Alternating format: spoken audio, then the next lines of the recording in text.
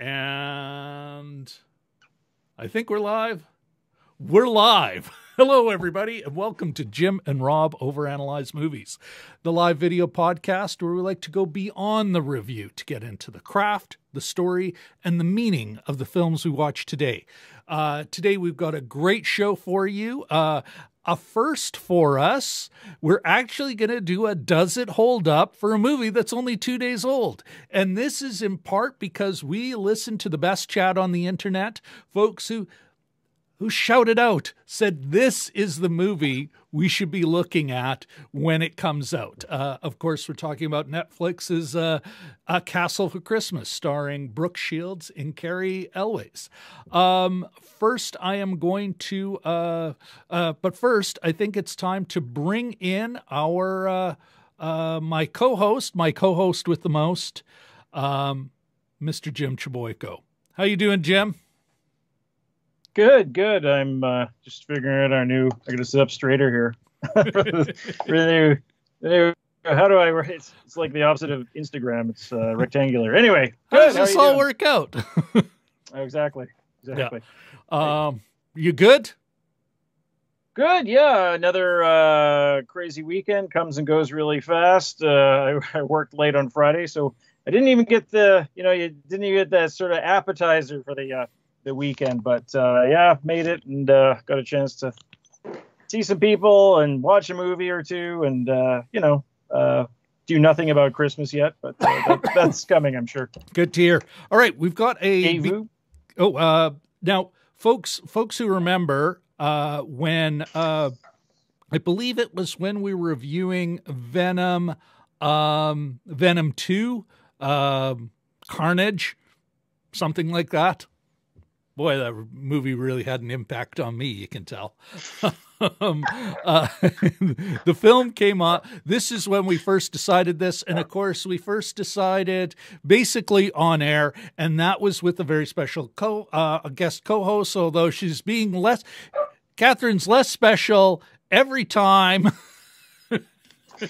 Not to say you aren't truly special, Catherine. Welcome back. You've been back a few times. You know, it's just not as fancy. It's not as shiny, but you're still gold to us. Anyway, welcome back. You good, Catherine? Absolutely. Fantastic. All right. And then last but certainly not least, we have, as we always do in our Does It Hold Up, our last movie of the month, it's become a bit of a tradition, is we invite our good friend Brian, Dragon Movie Guy, DMG, back to tell us about what he's got on his radar for the next month. And because it's Christmas, you got quite the list, Brian. We do. I have 15, like 5 plus 5 plus 5. I've got 15 movies this month. Holy moly. Not just my top 10. I've got my top 15. Wow. And, there was so much. I tried sneaking it into just as a top 10, but I just That's made it like a lot. Yeah, it is. There's a lot coming out this month. And oddly, there's very few things coming out in January. So I had to stretch the list out, make it a top 15, just because end of the year, holidays, Christmas time, people go to the movies a lot more. So might as well make it a top 15 this month. This is what you got. Now, that means you've got a group. So let me put up the group picture for the first 5. You're not actually going to go through them, but maybe you give a quick list. That would be awesome if you wouldn't mind. Yes. And my bad for the messy kind of the display. It is what it is. You'll also. So for anyone, absolutely, yeah. So for anyone just joining us, normally I do a top 10. So I usually on the show I do 10 through 6 of my top 10 as my first 5. But since we're doing 15 this month, we got like a list here for 11 through 15 that we'll just go over real quick, and then we'll get in and do the 10 through 6 as normal. So 15 on my list, I have Swan Song, which is a sci-fi drama starring Mahershala Ali. It's basically along the lines of Multiplicity, but a drama. So if you remember the old movie from the 90s, That one was more of a comedy. This one's more of a drama. Michael Keaton, I think. Yeah, the Michael Keaton movie from the 90s. The one where they make the copy of the copy and it's not quite as sharp.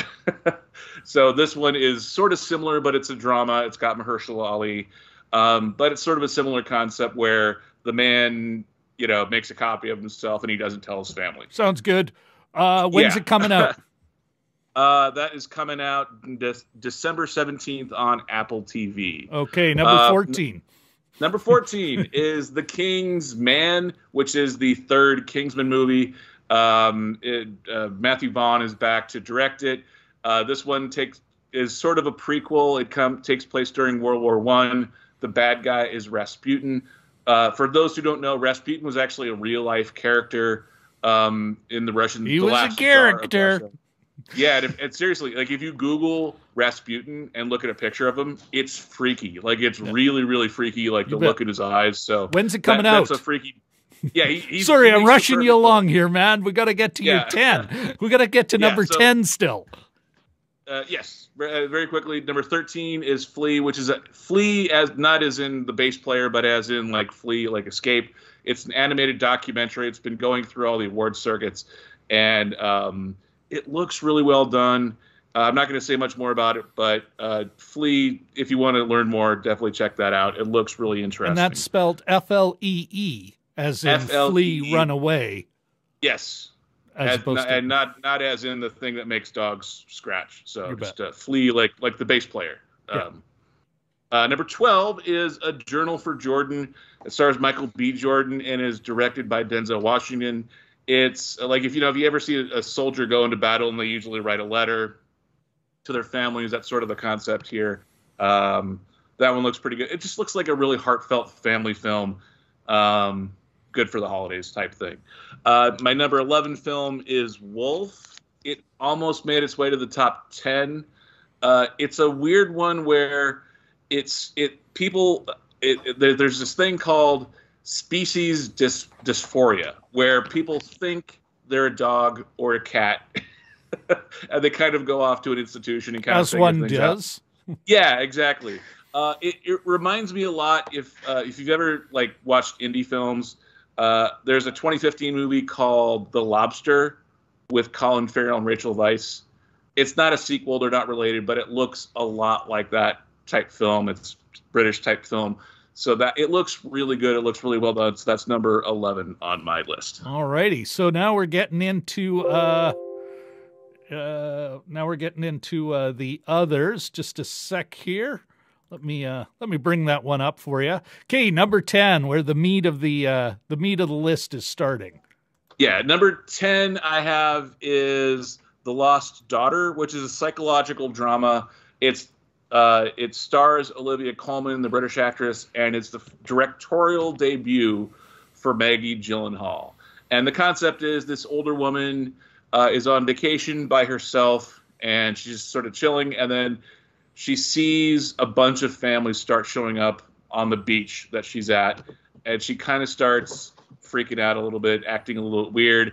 And the moms of the little kids who were there see this older woman kind of freaking out, and they kind of seeing a lot of red flags go up, and they talk to her, they find out some things, but it's a little bit of a psychological thriller. A lot of red flags go up, and it is interesting too because she kind of gives off this creepy vibe, and it is really interesting because Maggie Gyllenhaal's real life husband is Peter Sarsgaard, who is like the creepiest he's the expert at creepy.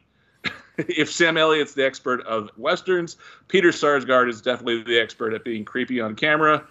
Peter Sarsgaard is in this film, but he doesn't show up in the trailers at all. So it looks like a pretty creepy without being over the top, but still being not quite a horror film, but just still a thriller.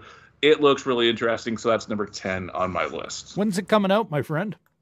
That is coming out December 17th, and it hits Netflix on December 31st. Cool. So they're doing one of those limited release deals, or? That's a lot of, it's award season. We're starting to get into Oscar hopefuls type season, and in order to qualify for next year's Oscars, they try and shove them into December, at least in limited release. So when they go wide in January, it's the movies are a lot fresher in people's minds. So you see a lot of this in my December list where it's released in early December and then goes straight to streaming or straight to theaters in January. So kind of all over the place. But, cool. Yes. So in at number 9 is The Tender Bar, or The Bartender, which is directed by George Clooney and starring Ben Affleck. And it's a coming-of-age drama about a little kid named JR, and he is played by Daniel Ranieri, Raniera, Ranieri. He plays this kid named JR, grown up in the 70s and 80s, and he really doesn't have much of a male role model, so that becomes his mom's brother, Ben Affleck, who's a bartender, and he gives him sage words of advice. So it kind of got that period piece going from the 70s and 80s. You got the whole Long Island thing, the Long Island accent for all the characters in the film. And then they kind of jump forward a few years, and you have Ty Sheridan, who was Cyclops in the X-Men movies. He's sort of the grown-up version of JR, and he goes off to... So it's sort of a coming-of-age thing type film. You know, it's George Clooney, it's Ben Affleck, and it's got Ty Sheridan. And it just looks like a really heartfelt holiday film that talks about the importance of extended families and, of course, about male role models as well. Coolio. All right. So number. Oh, sorry. And that one comes out December 17th in limited release, and it comes out on Amazon Prime January 7th. Very cool. Right around when we should be able to see Licorice Pizza, another 70s kind of reference film. All right. Yeah, that one just came out in theater, limited release Friday, but it's not even playing here in Vegas. And usually those types of films play here, but it's not playing anywhere here. So super that one, limited. Licorice Pizza, if I remember, comes out in theaters December 25th. Yep. I think, off the top of my head. But in at number 8, I have Don't Look Up, which is Adam McKay's latest film. He wrote and directed it. And this one has like pretty much all the biggest stars in Hollywood. You got Leonardo DiCaprio, Jennifer Lawrence, Meryl Streep, Cate Blanchett, Timothée Chalamet, and Jonah Hill, amongst a ton of other people. It's a comedy. It's really more of a dark comedy, and it's about a comet. Leonardo DiCaprio and Jennifer Lawrence play scientists. So they're out stargazing, and they see a comet headed towards Earth. And it's supposed to end all life on Earth, but of course, there's a government conspiracy, there's a cover-up, there's all that kind of stuff. So they have to go on a talk show circuit to try and get the word out that the world is going to end. And it's unlike anything else, any other role I've really ever seen. Leonardo DiCaprio, and he's sort We're of having some technical difficulties. Continue, Brian. Okay, so Leonardo DiCaprio, this looks to be his first purely comedic role since he left Growing Pains, the sitcom Growing Pains, 29 years ago. So he's got this kind of the glasses, the jacket with the holes on the elbows and the patches on the elbows, kind of blocking all of that up. And it's weird because it only has a $75 million budget, but it has a big screen, big budget kind of look to it. So overall, you got Adam McKay, who's won an Oscar now, and huge cast, dark comedy, the world ending. It comes out in limited release. Yeah, it comes it comes out limited release December 10th and streaming on Netflix December 24th. It's right there on the poster, and I didn't catch the play. Well, some of these though, they've been updating them, so that could be wrong. That was as of a couple days ago when I wrote my video, so it could have changed. All right, so what number are we on now, my friend? We are on number 7. And my number 7 film for December is it comes on limited release December 10th. I'm hearing myself a little. In at number 7 is Being the Ricardos, which is writer-director Aaron Sorkin's biopic for Lucille Ball and Desi Arnaz. It looks at the behind-the-scenes of Desi and Lucy's marriage and of the making of I Love Lucy. I'm someone that I grew up a lot in the 80s and 90s, and they still had reruns back then, which reruns don't really exist too much anymore. But even in the 80s and 90s, you could still watch I Love Lucy and see, one of the greatest sitcoms of all time, and see how brilliant Lucille Ball was in business and as a performer in front of the camera and in business behind the camera.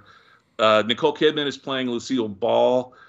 Javier Bardem is playing Desi Arnaz, and this kind of covers. It has that Aaron Sorkin feel to it. The cinematography looks great, and it has that behind the scenes, stress of the marriage, stress of producing the TV show, a little bit of sexism directed towards Lucille Ball, all that kind of combined drama. A little bit. Yeah, little bit.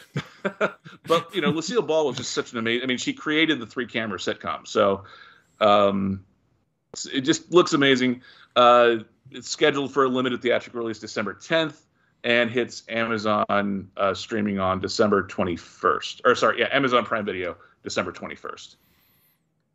Number 6. And my final one here, number 6, I have The Matrix Resurrections, which is the 4th Matrix film. It is the first one since 2003.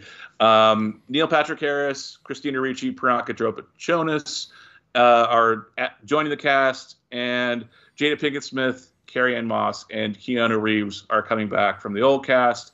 Interesting here, and I want to say his name right. Yahya Abdul Mateen II joins this Matrix sequel as Morpheus. So the old Morpheus is not coming back. We got a new Morpheus. Things are the effects. If you watch the trailer, it's a little bit up in the air.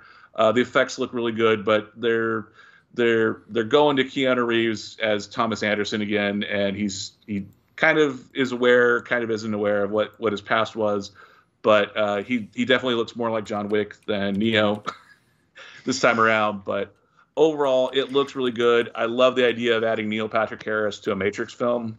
Something about that, just Neil Patrick Harris, NPH, and the Matrix, not trilogy, quadrilogy this time.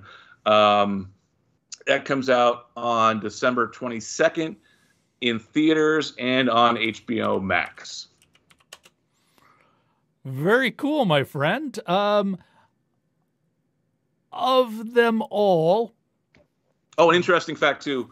Lana Wachowski is the solo director on this film. Her sister, Lily, did not come back for Matrix 4. So the Wachowskis produced, wrote, and directed the first 3 together, and Lana Wachowski herself is doing the 4th film. So no Lily Wachowski. Very cool. All right. Well, Brian, thanks very much. What's already, give us a teaser on what you, not what's on the top 5, but what you're looking forward to in the new year. I know you always have kind of a longer view of this stuff. What's, New Year, I keep doing more of the same. I've started doing a lot of first credits videos. So I'm looking at a lot of where, if you look at Leonardo DiCaprio, for example, he's, one of the biggest stars in Hollywood, if not the biggest star in Hollywood over the last 20 years. But you sit there and think, okay, well, at one point he was just a dude. He was just an actor. He wasn't Leonardo DiCaprio. He was just a guy. He was just a person. And at some point he was just struggling to. That's my favorite. Just a dude. Yeah. Yeah. It's just a dude struggling to break into the business like anyone else. Yeah. So I've started a series of videos. I'm 4 or 5 into it now, and I've got another one coming out. I've got one coming out for Don't Look Back, and I've got one coming out for Spider-Man No Way Home, where I look at all of these huge Hollywood stars and where they got their first roles, whether it's their first TV role, their first movie role, their first commercial in some cases. I've scoured the internet. I've found as many as I can, and I'm showing you where Leonardo DiCaprio, for the Don't Look Back one, got his first credit. So I'm putting, that's where most of my time is going in now in terms of video production, is just going in and showing where these celebrities started off their careers, how they got their big break, and then how that leads to where they are now. So that's sort of what I'm really looking to do more of going into the new year. Very cool. Very cool, my friend. Well, listen, Brian, thank you once again for coming. Apologies for rushing you through it's all my bad for starting late as it is. What can I say? You keep coming back. It's your own fucking. Let's blame the victim here. It's your own goddamn fault for coming back. Thank you for having me. And even if there is a certain law of diminishing returns of me coming back this many times, I still love coming back as long as you'll have me. So. You know what, Brian? It's always great having you on the show. And you know what? Eventually, once I work out, look, we finally have the chat on screen.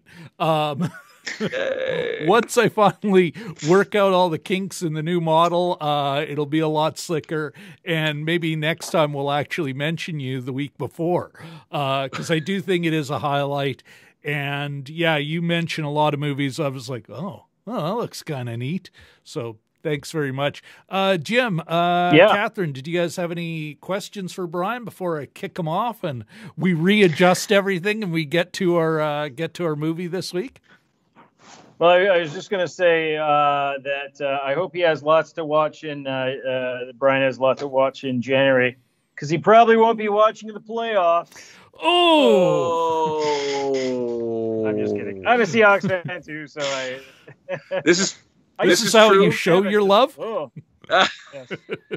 Yeah, the Seahawks are currently sitting in last place. They're in the basement. My hope is that the basement will keep them warmer for this 1 year that we're going to miss the playoffs.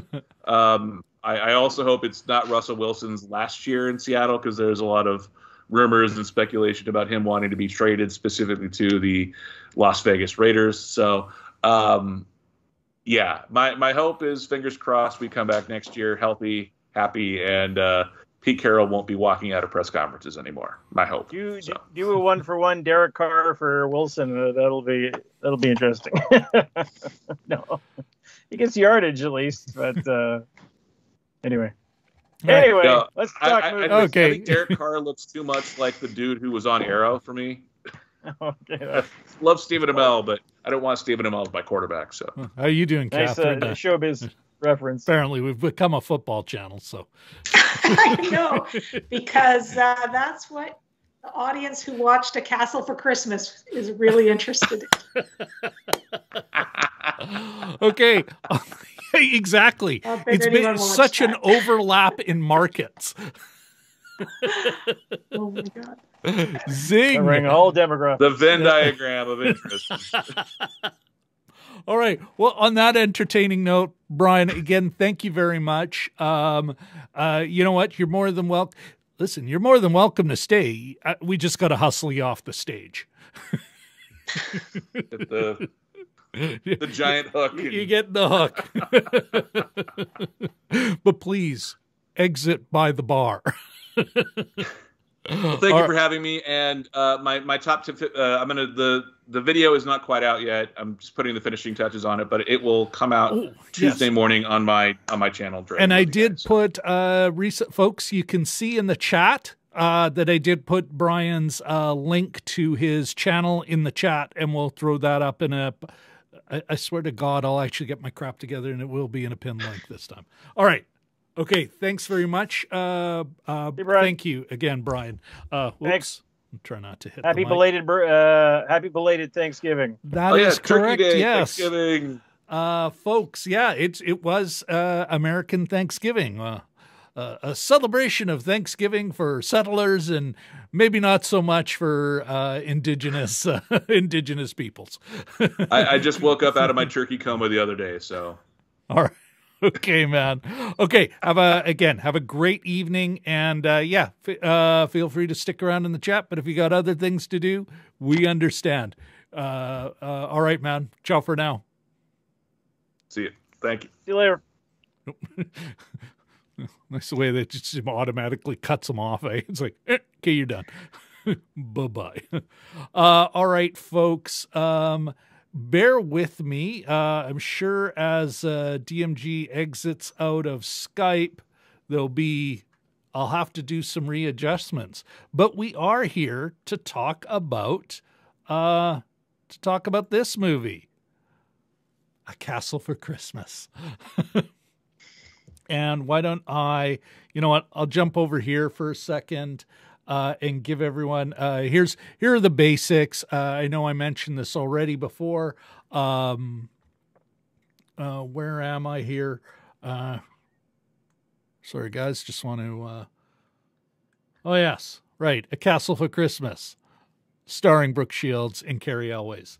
Here's the log line. Famed author Sophie Brown, played by Ms. Shields, travels to Scotland hoping to buy a small castle of her own. It's all anybody wants, just a castle of her own. But the prickly owner, Duke Myles, played by Cary Elwes, is reluctant to sell to a foreigner. Working to find a compromise, the pair constantly butt heads, but they just may find something more than they were expecting. Oh my goodness. So on that note, let's get into the social, let me give you the social ingredients, and it's going to be a bit of a, you know, it does happen. Okay, sorry, folks. This is going to be all right. Here's let's talk about the social nutrition checklist for this flick, and I'm just going to go through it directly. Of course, on the reframe stamp, that's a yes. It did. It achieved. It got a reframe stamp, and it's not just me figuring it did. It was written by women, directed by a woman, lead star Brooke Shields. She had top billing. So yeah, it flew right there. It got what it needed to be a reframe stamp. So qualified for that. It was a union made film. I believe it passed the Bechdel test. Although folks may disagree with me on this, I think it did. The only thing is, well, yeah, one rich person buys a castle of a hereditary noble. Yeah, this is not a class-conscious film. Really, actually, retrograde. It's it's the opposite of that. So that gives us, bear with me. Let me pull this up for y'all. Whoops, not that. Definitely not that. Do. That's what I was looking for.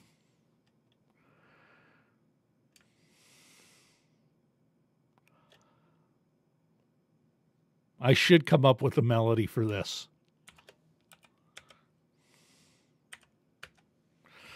Alrighty. Again, I love you all, and I appreciate your patience, your wonderful patience. Okay, all right. So as you can see on the screen there, what's that? A 75%, which is pretty good. So with that out of the way, let's bring our folks back. Let's adjust everyone a little. We can do that quickly, including bringing, both Catharine and Jim, I think, have been cropped a little. So let's, okay,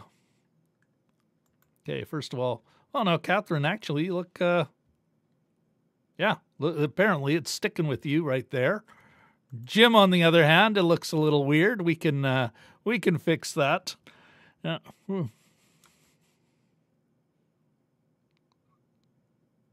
I don't know what you're doing. No, you don't need to move anything. Well, unless you want to. Okay. All right. I think there are the three of us. Let's make Catharine and I can be a little bigger. I think now.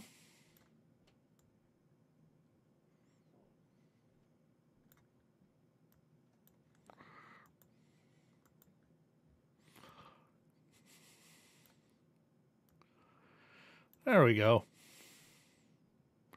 All right, I think it'll be a little easier for everyone to see us now, eh? I don't know, I kind of like that. Let's put me there. All right, be like that. Okay, we're back to the nature of live television as I'm figuring out this new software. Listen, saving me $50 a month. This is what's important here. That's all. Oh, and I had you muted there for a bit, and I continued to have you muted. Sorry about that.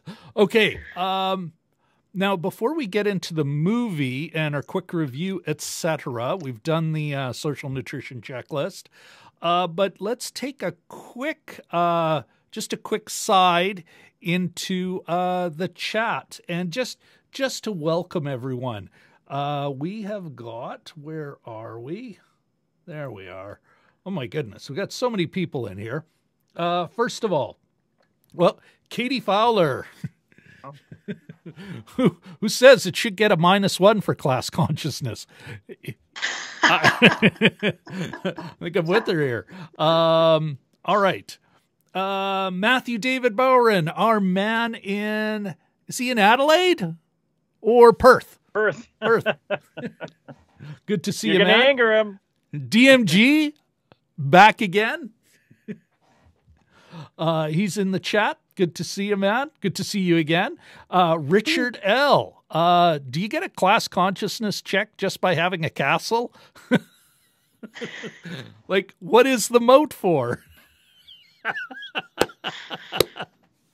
Okay, so Richard L. is here. Good to see you, man. And yeah, I think that's although we got more viewers, that's who we've got in the chat right now. Good to see you all. Welcome. And any of you lurkers, welcome as well. Feel free to chime in the chat. But if you just want to kind of hang out, listen in, that's cool too. All right. Now that we got that out of the way, let's get back to the movie and let's talk about the quick review. Catherine, why don't you kick us off? Tell us what you think of this. Give us your first spoiler-free quick review. Very disappointing, and I don't know what to say.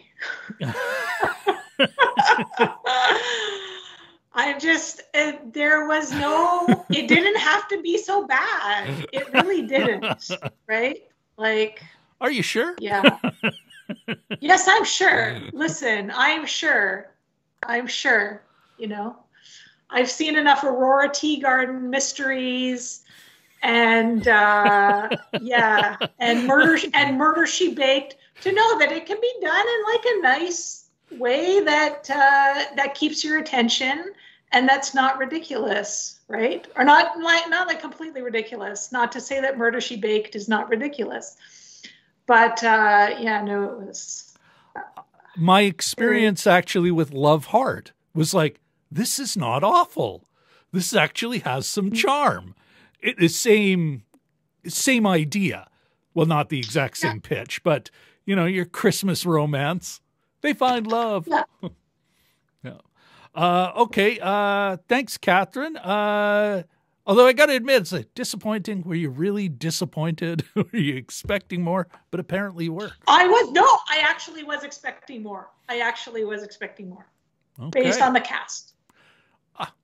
Well, reasonable. That makes sense, actually. Perhaps I was dreaming. I was in my own weird Hallmark world. So, as you know, no one to blame but myself. As one can find themselves in. Absolutely. Who are we to judge? No one. All right. Again, a man who not a week ago was praising Love Hard. Wasn't that what it was called? Love Hard? The Christmas BS? Yeah. It sounds a little more adult when you say it now, but I think it was Love Hard. All right, Jim, what about you? What was your... Give us your take, your initial take on this. Well, in terms of Scottish movies, this made me want to watch Train Spotting again several times. No, I'm just kidding. Actually, a little kidding, but I mean, it. You know what I thought was that Netflix is trying to head Hallmark off at the pass, and almost, you know, and Catherine's right about the cast, is that, you know, Cary Elwes and Brooke Shields are not slouches. So I suspect this could have probably have been done a little cheaper as a Hallmark movie with a couple soap opera actors or what have you. Not to denigrate them, but you know, yeah, as you brought up the talent there. Cary Elwes has a pretty extensive resume, but he's also done a lot of Saw movies. So I don't know. He just seems to be doing something from like every genre he can. I mean, yeah, it was pretty light. The stakes were pretty low, and it seemed to be missing a middle because there was a montage. Missing a lot of things. Yeah, and there was a montage at some point, and I thought, you didn't earn this montage, you know. But anyways, yeah. Another thing that's wrong is you don't plant trees in winter, as far as I know. And after that point, I just stopped taking notes. I'm amazed you took notes up to that point. Yeah. But I like the dog. The dog was cute, and you know, the horses were neat. I like animals, so. Yeah, this was really light, and you can do light, low stakes stuff. I mean, television's filled with light, low stakes romances, that sort of thing. Things like The New Girl and The Office, maybe, you know, where it's just a day-to-day thing. But you know, this one, I don't know. It was missing a few things, including a middle. But anyway, what did you think, Rob? You know what? I'm going to say the one good thing I can say about this movie, because as soon as the dog, the meet cute happens early in the movie, because of Hamish the dog, that's the point I'm like, okay, this is ridiculous. This is going to be bad. I will force myself to watch it, but it's going to be bad. But I can say one good thing. This is the only good thing I can say about what is really an awful film. There's something to be said for to have two leads in their late 50s, early 60s, being, you know, falling in love, being sexual beings. Like, you know, it's like, okay, well, look at that. There's love for rich white people, rich older white people. But that is the one positive I could draw. It was near the end. It was like kind of, you know, there's something to be said for this. So you got two romantic leads that are and they don't, I mean, I think they both, I suspect both people, both actors have had work done. They're actors in LA. Even if Cary Elwes, I don't think he lives there anymore. So, and I don't want to judge that. That said, to get to my point on this, is they weren't hiding their age. Like the makeup wasn't over the top. They weren't doing a lot of like no more work than the actors may have already brought to the table. Like, I mean, they weren't, they were dressing appropriately. Like, I mean, it felt that was the one part that I can say was good. But otherwise, yeah, I checked out of this movie early. It's at times it's a weird one, right? And we'll get more of it into this. There are like real weird story issues where I'm like, what? The montage, you know, even the reason they disconnect, because all of these romance movies have a moment where it's like, you know, it's, oh, they meet, will they, won't they, oh, they are, oh, they break up, oh, they get back together. That's every romance movie. And as you were saying, there's like no stakes at any time. Even the reasons are like kind of okay, yeah, you know.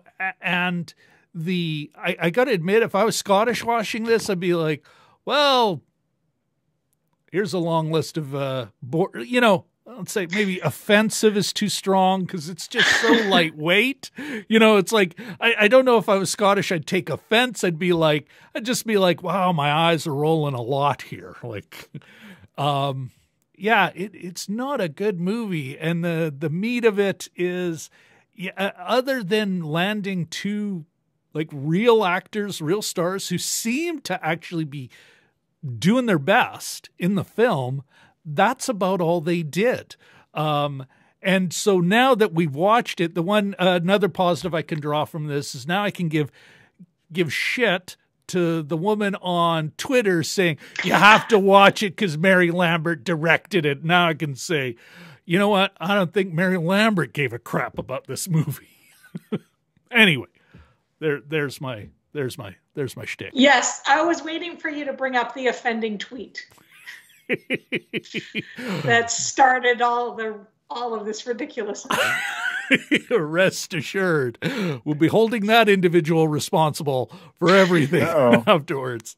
Watch right out, to the Twitter. end. You know what? Can I say though that this? You know what? I think that's about it, guys. Is it time to? Is it time? The spoiler zone. There we go. Still got the effect. Absolutely. All right. Let's get into it. The craft. Jim, why don't you start us off? You know, a lot of the shots, the external shots, and a lot of, I guess it's drone footage. You'd probably know better than I. It starts off showing pictures of New York because this is where it's all starting. But even shots of the castle and stuff. I thought it looked, image quality was great. It sort of set the scene and that sort of thing. So it at least looked technically good. The competent. Snow didn't look. And as somebody, all three of us are from a cold weather nation, and my ongoing anger towards Hollywood and their depiction of cold, you couldn't see anybody's breath at any time, but the snow at least didn't look too fake. I mean, it might have been fake, might have been real, I don't know, but it looked okay. The other aspects, the acting, the writing, that sort of thing. Like I said, it's hard for me to put a finger on it. Was definitely missing something. The leads, are charismatic. A lot of kind of smirking and, I just about saw you naked, that kind of level of sort of, romantic banter, as we see in these kinds of movies. But, it wasn't, you said it's good roles for older actors and they didn't call the attention to it. I think that's a good point. Also, it's light. It's, it's something you could watch with, family, perhaps.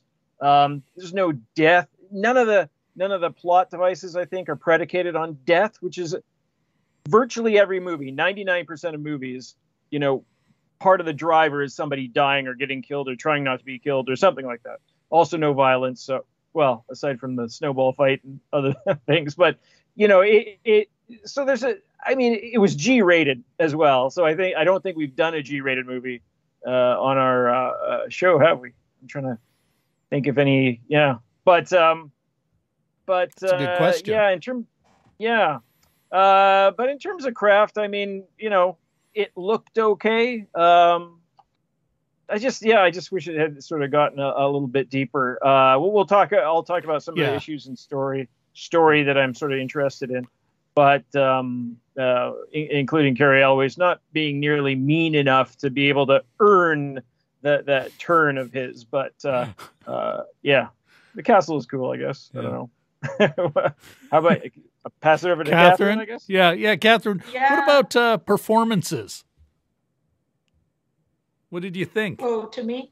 Yeah. Oh, I agreed with Jim. And then the rest. I thought it looked good. And that was good. Cary Elwes, his accent kind of bugged me. Like, so when he started, I was like, his accent is good, but he's not Scottish. There was just something about it. I think it was the cadence of it. Like the rolling of the R's was perfect, but I think just the cadence. I'm like, you're not Scottish. And apart from that, I think they did well. I think it was really the writing was terrible. So, well, then why? What did you guys think? Like, I'm going to come back to performances again. I would say that everyone seemed, they knew what they were making. This is the kind of thing where the stars are literally, there's not a lot of rehearsal time. They show up on set. It's like, okay, yeah, let's do this. But I didn't think, like, even the supporting cast, no standouts, no wow, but everyone seemed competent. But I think that's almost what you could say about all the craft, except for one item. It was all competent. I don't even think, I can't even say it was good. Of course, they had real money. They had a real camera. It was shot professionally. Nothing too creative. Nothing, it's not big tracking shots or anything interesting. It's like, establishing shot. Yeah, let's send up a drone. Okay, there we go. Look, countryside. Okay, we'll master it. Over the shoulder. Two shot. All right, we're done. Moving on. I can see Ms. Lambert. For some reason, I imagine this is a woman. She did, for those of you who don't know, Mary Lambert, she actually directed the original Pet Sematary back in the 80s. Been around for years. For some reason, I imagine her smoking. All right, we're moving on. Let's just, are we good? We're good. Lunchtime. Somebody go to craft service and get me a coffee. But I hope Ms. Lambert is not smoking. But I do. The part of me flies in. It's like, is my check cleared? All right. Yeah, I'll direct this nonsense. Oh my God. Okay, sure. It's a paycheck.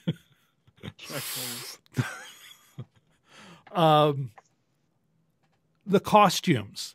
I mean, and I know I was going to have a hard time with this. The overabundance of tweed and tartan, just everywhere. And it's like, I find it, now here's where I get offended on behalf of all of Scotland. It's like, no one's dressing like that.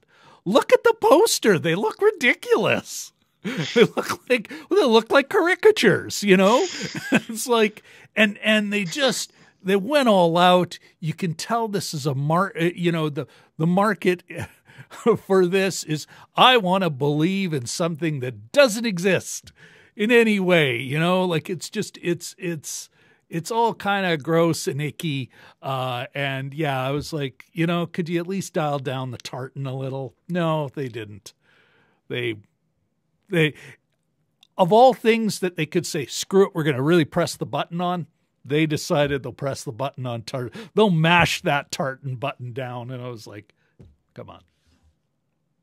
Oh God, I hate the tartan. Anyway, so that'd be all I have to say on craft myself. Anybody want to add anything? I'm going to I was just going to say, I'm looking at the movie poster here, and I'm wondering, I guess they're not the same tartan that Cary Elwes and Brooke are wearing there. But yeah, I mean, a lot of costume changes in this. I wonder if it was partially sponsored by like the Scottish wool lobby or something, because they're all knitting. They gift each other clothes. There's about 9 costume changes per character, yeah, you're right about that. You can make this movie, but 60% of this is going to the costume. Yeah, but yeah, you got a good point there. It's glorious for someone who loves that kind of thing. I'm sure in costume Twitter, this has been a very good weekend for those folks. But yeah. I'm looking at the chat here, guys. And, well, first of all, the Brockham side. Cody, yes. Good to see you here, man. And Jelly Duck 100, our man in Kuwait City. Oh, yeah. No kidding. Good to see you. But not even Christmas. It's not even. Maybe this is what we're really missing here is the true spirit of this movie, bringing us all together to, perhaps crap on it. Folks, I've got the chat's having a good time. Chat's having a really good time. But with Cody, sir, that reminds me, I got to get a new Christmas tree.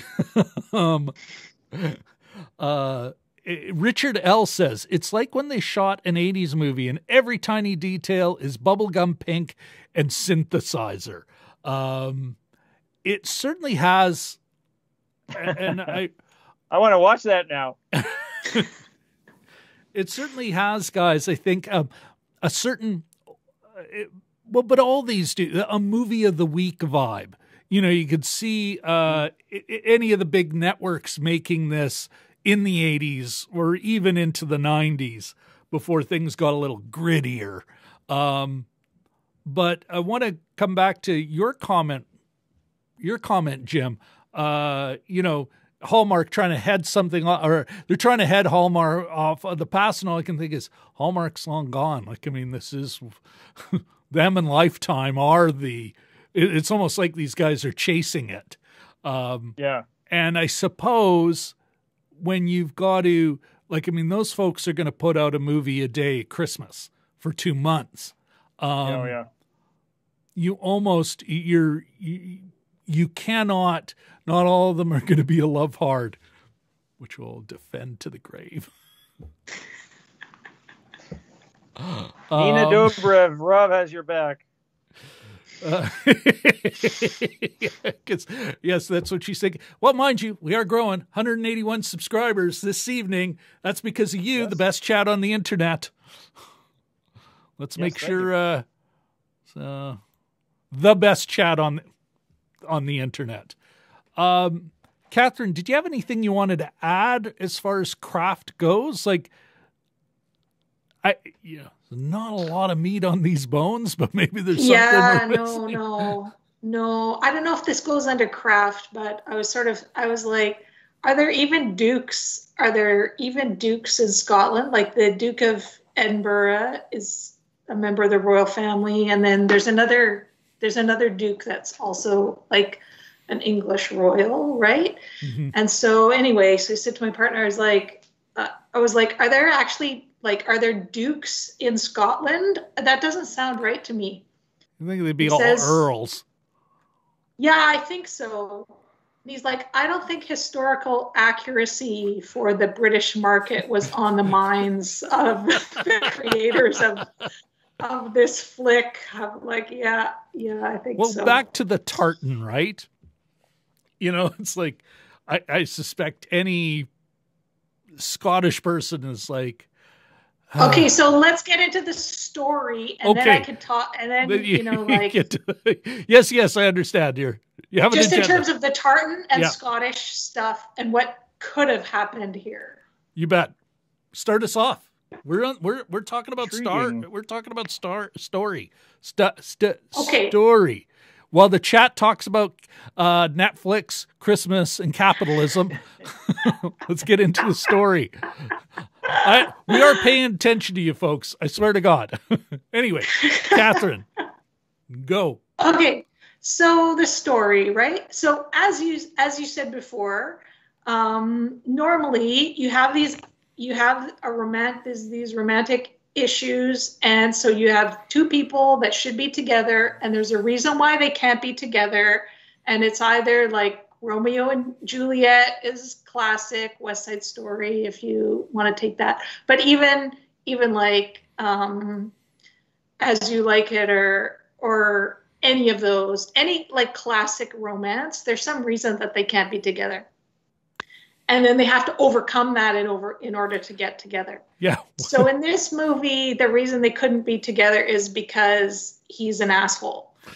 And it's like, that's not a good enough reason for them to not be together. Like, this is ridiculous. And it's Scotland, right? So my aunt, so I was thinking, could they not do something with that? So my aunt, especially when like he finds out that she's a McGinty, so then you think, oh, this is going to be something. No, it's absolutely nothing. So yeah, because you have like an upstairs downstairs thing possibly. I know, right? Anyway, so maybe think of this: my aunt, her There's family's a strike, and here's the writer going, Nah, that's not a good enough pitch. So your aunt, sorry, Catherine. Her family's Scottish. She travels to Scotland. She's on a bus. I don't know if she's in Edinburgh or whatever. Wherever she was, she's talking to the bus driver and tells him her name. And she says, oh, but actually my family is Scottish. And he says, says, my last name is Johansson now, but my maiden name is Campbell. And you're like, ah, get off me, bus. Really? And she was a Campbell. Get the hell out of here. Like, yeah, so it's not like they couldn't have overcome, like clan hatred, right? Well, even guys, like, there's there is a plot point, should have been a key plot point, like late in the second act, but it comes out not in the first act, but early in the second. Where we find out Cary Elwes, the Duke, what he's really trying to do is save the town because he is the paternalist protector of all these people. Yeah. He is their landlord, but of course there's a ton of debt. And if he sells it, they'll all get wiped out, because of, capitalism. So it's like, no, we need to go back to a better time where the feudal lord of the manor or the mercantilist manor lord was a protector of all his, holders, tenants. But we don't find that. We find that out too early. And all I could think of is another missed opportunity. Play him as a bigger prick. And as they get to know each other gently, and I'm thinking, Pride and Prejudice, where yes, exactly. When do you find out? You start with him, and I think, Catherine, you said it, but maybe both of you guys said it, how he just wasn't enough of a prick to really kind of earn. Yeah, you said, Jim, he didn't really earn his turn. But you know what? We should have found out late in the second act, or at least second half of the movie, that it's like, oh, he's got a reason he's not willing, why he's willing to give up the castle, but not the like, that should have been something where we get a couple of early hints, drop it until later where she's kind of going, oh, I've misjudged this man who I thought was, just some, royal, noble asshole. Or some trauma, right? Like, yeah.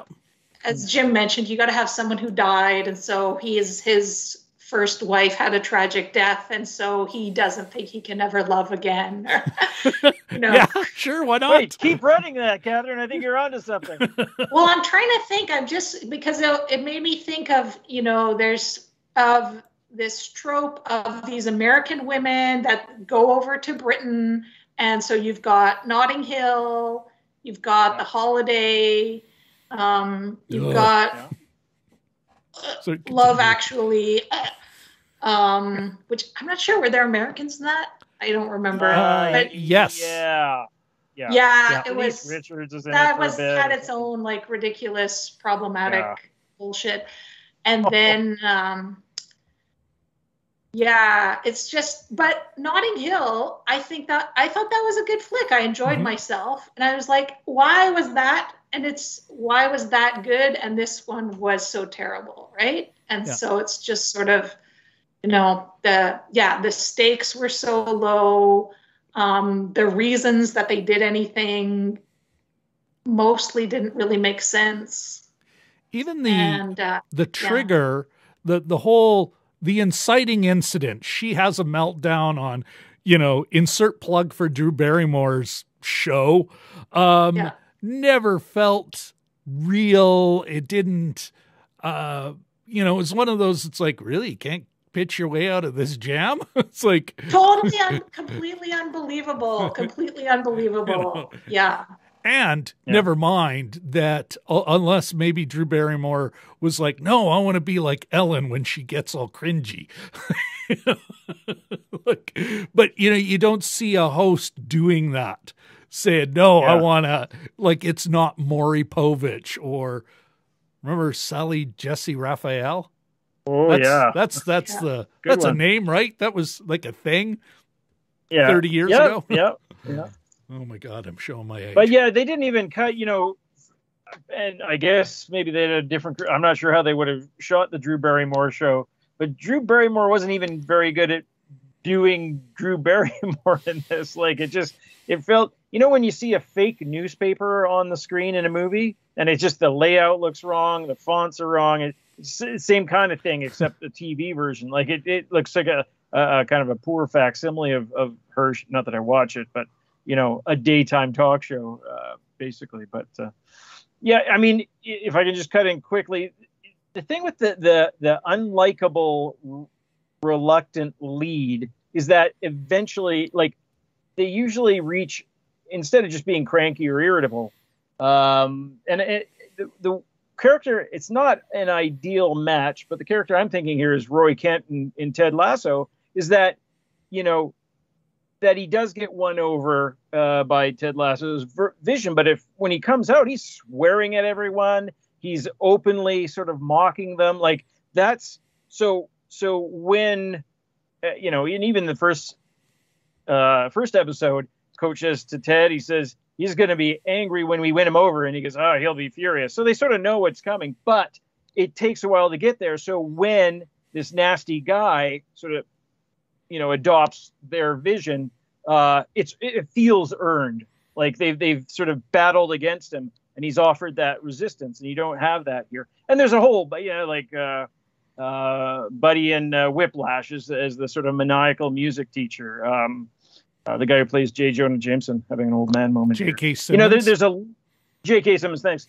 There's a whole list of people that are mean characters, and there's a process to breaking them down. So when you do win them, or when the main character does win them over, that's an accomplishment, right? It's earned. Yeah. But I didn't get any of that here, and it's there just wasn't that much resistance, right? So ultimately it wasn't that fulfilling.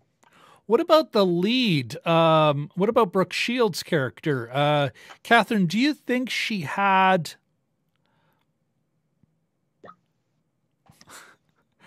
Because you also need an incredibly sympathetic... she can be, we are talking in gendered terms. It is, respect the genre, or because it certainly wasn't trying to upend the genre. No. She, be feisty, can be like all these certain things, but I think somebody who's having a meltdown, it usually seems to be then that character's the one who's got to go through a character change. Here, it's, was she sympathetic enough? Or, because she wasn't a jerk, they decided they weren't going to do that, but it wasn't like you're like, boy, I'm really on this millionaire who can afford to buy a castle, who can afford an incredibly successful millionaire who's, gone through a bad divorce. That's, and that can be awful. I'm thinking of, Under the Tuscan Sun. Like, you sympathize with her immediately, even though she's another affluent white woman who can, afford to cash in and bugger off to Italy and then just buy a villa and turn it into an amazing place. Yeah. But what do you think? Did you really sympathize with Brooke Shields' character, with Sophia Brown? Sophia McGinty. I think that I did. I didn't buy the Drew Barrymore thing. I'm not sure. Did you care about her? Like, did you go? Because I think part of it is you really want, even if she's kind of a jerk or has to go through something, you do want her to fall in love. Did any viewer go, boy, I really need her to she's hurting and I need her to have that hole filled. Her heart needs to be mended. No, of course not. I took the delay as a no. Like a weird, it was like a weird twist on, it's kind of like a Cinderella story, right? Except for she has all the money and she's going to rescue him. And so, but he's just such a jerk. Not a bad thing. No, because she becomes friends with the townsfolk, and it's like, oh, that's how, that's the solution to the problem, is a benevolent landowner, right? Yeah. Like, this is how we deal with this. You could say this just goes back to the Gilded Age, when American Rockefellers, in some cases literally, were marrying off their daughters and bailing out English nobles for titles. Oh yeah. Well, this is it's such a basic story, Vanderbilt. Right? So you have the title, like Downton Abbey, Pride and Prejudice, you already mentioned, and you have these people and they have titles, so they think they're hot shit, but someone's gambled away all the money or whatever. They don't have the money, so they need to. Oh, that was the other thing I was thinking about, that old TV show, To the Manor Born, right? Yes. Like so many stories have been created out of this. So many opportunities. Yeah. Missed opportunities. It's almost like the skeleton of a story was here, and they just said it as script, make the movie. I think somebody in the chat said, and if I can find the comment, oh, sorry guys. Good luck. Somebody referred to this in the chat, and I'm sorry I can't give attribution. Listen, I got this chat on the screen. But somebody in the chat mentioned the Netflix strategy here is, do a couple of high-end tent poles, and then otherwise, Christmas, just throw some shit on the wall. There will be a market for it. Like, Hallmark and Lifetime aren't coming out with a movie a day on Christmas because they think it isn't going to make the money. They're doing it because it works. That it can be as schlocky as, this is almost, it's something we would have, like straight to video, the smear of the 80s and 90s, straight to video. Yeah. Like this is it, except that they got a couple of real actors to lead. And not to say that the sporting actors weren't real actors. Looks like it was shot in the United Kingdom. They spent some money on local talent, which totally delivered. But you guys buying any of that, or? Yeah, I mean, a couple of shots look sort of like matte drawings, but I mean, they and I was sort of wondering about that. They didn't really have much in the way of detail of exactly where they was. I think I saw the ocean in the background, but I'm not sure the plan behind this one here. What else did I want to mention? I don't know. Onward. Well, there's not a lot to like. I mean, or in a way, it's so bad. We would almost be better to say, okay, let's talk about the story we would have made. Actually, let me ask. Okay, Catherine, we'll go to you. If you had gotten this, you got this story. What are some key changes you would have made to give us a better payoff, a better setup, a better payoff? This is Jim and Rob Overanalyze Movies workshop. Well, there has to be something that keeps them apart, right?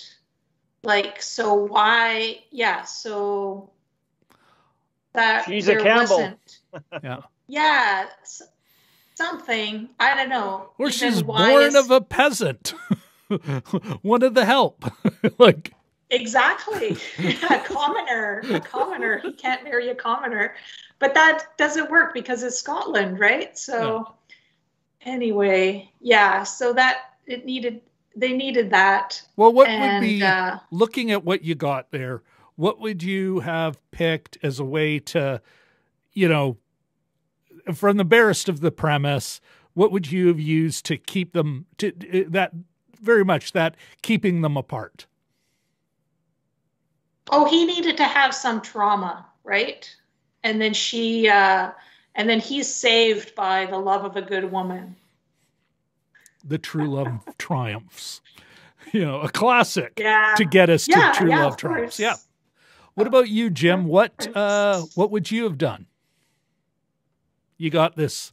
Well, it needed a bit of a middle. Like it came in at a site 93, I think. But if you wanted to add 15 minutes, you could have had something to do with I don't know what the engine would be for that, but something going on in the town other than just people making cupcakes and knitting and things like that. But there wasn't really a subplot. No, there wasn't. No B plot, right? Because that's one of the great things about The Princess Bride, right? Like you have your main characters, and then you have these subplots where you also care about those characters as well, and they tie into and help you resolve the main plot. And usually that's great point. How it's done. Yeah, no, there's no even the one that they possibly could have had, the one character who has trauma, the gay guy, who they literally silence. That's a little on the nose. Yeah. I mean, you could have had something to do with.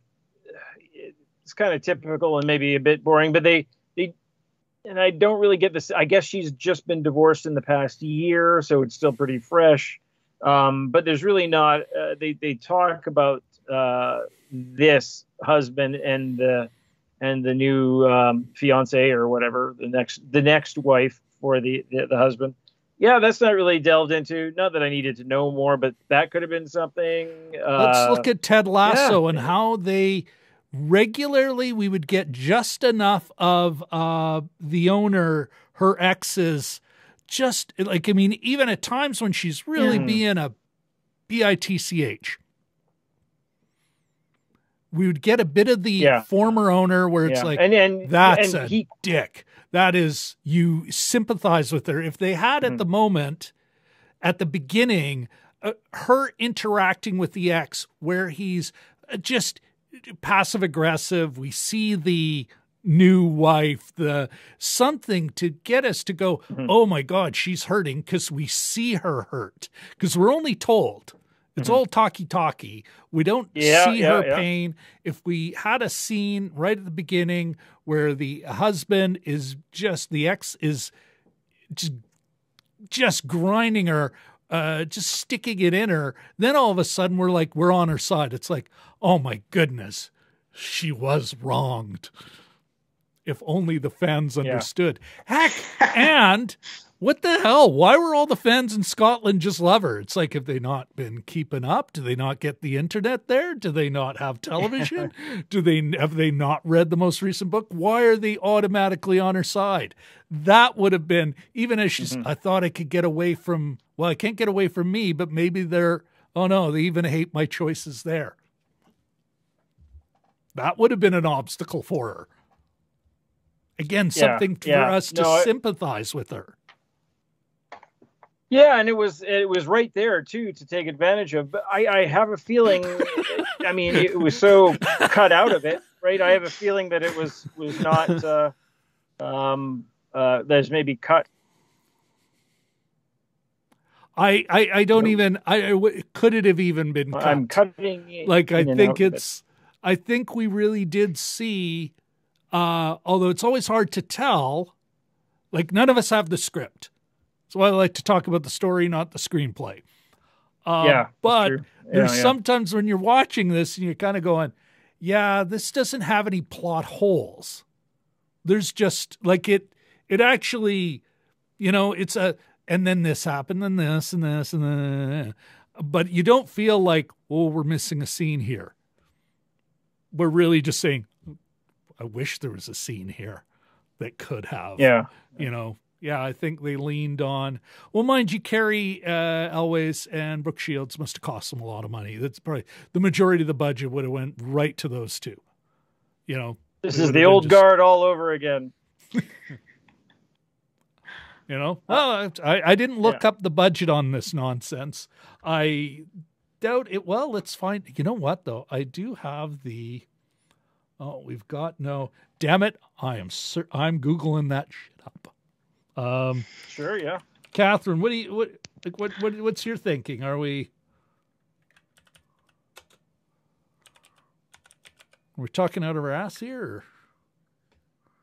No, I mean, what are you going to say, right? Yeah. Well, it is. It's almost like you got to rewrite the whole goddamn thing. Like, yeah, these are the times I kind of do with. Oh my God! What? I'm looking at Bleeding Cool Shocking. News. Because I searched budget. There's one thing. I don't think I can bring it in like I've done before as easily. I'll have to work that out as well. Oh my goodness. This is like from Jeremy Conrad. 100. This year, A Castle for Christmas is one of the big Christmas offerings from Netflix, an answer to the Hallmarks and Lifetimes of the world by throwing a huge budget and casting big names in the lead roles. The factory productions these holidays films have become are laughable, yet people lap them up in droves. Oh my goodness, this is hard to get through already. Can you lap something up in droves? Apparently you can. So when one sees Castle, you would be forgiven to think that this is just going to be a cookie cutter holiday romance. I don't see where the I don't need to be forgiven on this. He's one. liking it. This is where you would be wrong. I don't think we're wrong, Jeremy. As this sweet and charming film slowly, and I do mean slowly, wins you over. It's like, oh my goodness. But there's no actual, there's no number in here. I was just hoping there'd be like a number. But apparently big budget is, well, hey, these are 2 stars we've heard of. But yeah, I don't think, this is not Charlize Theron numbers. Just no. It's not a $70-80 million picture with special effects and action sequences. This is this is something that's made in Winnipeg all the time. $5 million if shot quickly. And even though most of the money will still go to Brooke Shields and Cary Elwes, they are not the names they used to be. Not at all. So they'll take all of what little money's there, and then this is a meat grinder. This is a meat grinder operation. We certainly didn't spend it on the development end. Let's really make sure we hone this before we go to camera. Mary Lambert did not spend the last year developing it with a team of writers. Mary Lambert could have been, sure, I'll go to, because I think what she's done mostly since is a lot of television, reality, television, making a journeyman director, journey person director. But I don't, like I suspected, just like the rest of them, it's like, check cleared. All right. Bags are packed. Let's go to the United Kingdom. Let's go to whatever studio we shot most of this in. The other thing too is that Netflix is notoriously secretive about its sort of dealings and its ratings, and so I'm not surprised that we can't find a budget there. But some of I looked at her. She did a movie in 2011, Mega Python versus Gatoroid. So, this is. Wait, what? Say that again, Jim. I didn't. One of her movies in the last 10 years was called Mega Python versus Gatoroid, and it's pretty much what you would think. It shows 2 reptiles wrestling, and I guess they're large. I don't know. Mega. So we're talking about this is Mary Lambert. Yes. Yeah. So, you know, this is a monster-free production. But, you know, maybe that was appealing to her. I also want to sort of bring up... Now I want to go into, really what's her name? Oh, sorry. I want to go into the Twitter. What the hell is that woman's name? No, Twitter. I want to go into her history and go, gee, I wonder is there a tweet there where she said, we all need to go watch Mega, what the hell was it? Mega Shark? Mega Python and Gator. Yeah. Oh, where's that Not tweet? Mega Shark. Where is that tweet? Mega Python versus Gatoroid. Yeah. Exactly. Well, I think it's, you know, once you do something like Pet Sematary 1 and 2, you sort of gain a name for you. You paint yourself in a corner, Rob, immediately upon embarking on a directorial career. No, but I think she's got, you know, some skin in the horror game, so that's maybe where that comes from. But you know, making, like, again, all these folks have a right to make a living. You know what? They do they do. Like, it's not. You know, it's not to deny them that right, or somehow it takes away from previous work they've done. You know, making shit, like, I mean, making shit now doesn't mean the great stuff you did before, or even adequate stuff you've done before is somehow worse by it. Yes. Yeah. Yeah. I wasn't saying that to you as much as I was, I guess, saying it to myself. Yeah. And just quickly, I wanted to bring up, while we're still talking about story here, God knows what we're going to come up with in meaning, but as somebody who does some freelance writing occasionally, used to be more, but now it's occasional, the way that writers are portrayed on screen is hilarious to me. Of course, I don't have tales of success, but of the kind that Sophie Brown has. But, you know, whether it, you know, one of the big ones, you know, is how a publisher's company is run.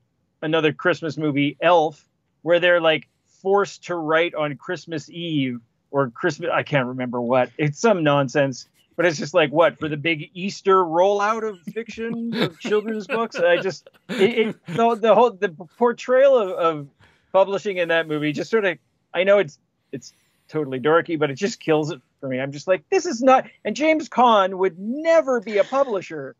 He, you know, maybe a manager of a sports team or something, or a guy who runs an auto body shop, but that James Caan playing that character as he does would never be a publisher.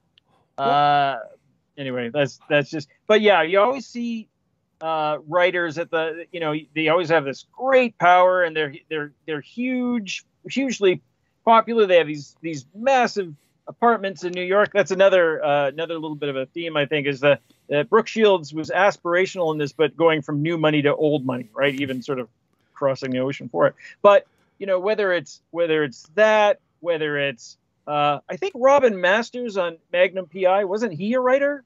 Yeah. Help me out here. And so he's got he's this guy who's so busy and secretive and powerful that he can't, you know, what does he write? Like how like detective books. He's got a place in Oahu that he never visits because he doesn't have time because he's too busy. Anyway, just the depiction of writing and writers and publishing houses in movies just drives me crazy on the regular. Sorry, I don't do too many rants, but there you go. Good tea. I love it. Yeah, I thought of that while watching this. It's like, how about a modestly successful writer, or somebody who doesn't know if they're going to write another book, or somebody who's, you know, chipping away and just doing it on as a side gig. Could we see one Post-it? Maybe several. Come on. The multiple notebooks as they're trying to keep track of all their crazy plot lines. Yeah. Yeah, like Stephen King does it, but because he knows, right? So yeah. It's so others no. Go ahead. Even the relationship between that was another thing I didn't buy, but I'm actually going to the other end. Usually agents are like, well, what do you want to do? Hey, you don't want to do that? Okay, well, we'll sell this. They are not at that point. That kind of writer with that book of business, they're going, they'll write another thing and I know I'll be able to sell it. They are not, they'll do what the writer wants. They'll be, listen, do you need me to if you need me to buy time from the publisher, I'll go buy time from the publisher. Won't be the first time something was late, somebody, an established writer, is going to have the relationship with them and their agent is going to be well, what do you want to, okay, you want to kill that character off. I get it. Whatever. Hey, if you want to again, the agent may also say, oh, if that character didn't really die, I'd be okay with that too. Yes, we can sell it all. But even that part I didn't buy because it's about the only pressure on her. Write this book, the deadline, which again, for an established writer, it's a lame trope, but do the writer's block thing. She barely had writer's block. She was just really just bored of a character. Trying to come up some other bullshit. Well, I think wasn't it 12 books or something like that? Maybe time to come up with something different there. Although that actually for a romance author, it's like that's true. That's true. Yeah, you got to do at least 30 before you're done. Book 13 entitled "Same Old, Same Old." Same old in Antigua. Book 14, Spaghetti Monday. What all right, guys. But, I think, Catherine, do you have anything you want to add to story before any other moments of, I don't buy that? I think we're good. You can always call this say, I don't buy that. All right. Well then, folks, before we get into the meaning, let's, you know what? First of all, I haven't already, and I don't have the graphic ready yet. That'll be for next show. But first of all, take this opportunity to beg y'all beg for that like. If you've enjoyed yourself so far, a like would be nice. Of course, if you haven't already, please subscribe. And don't forget to, ring that bell.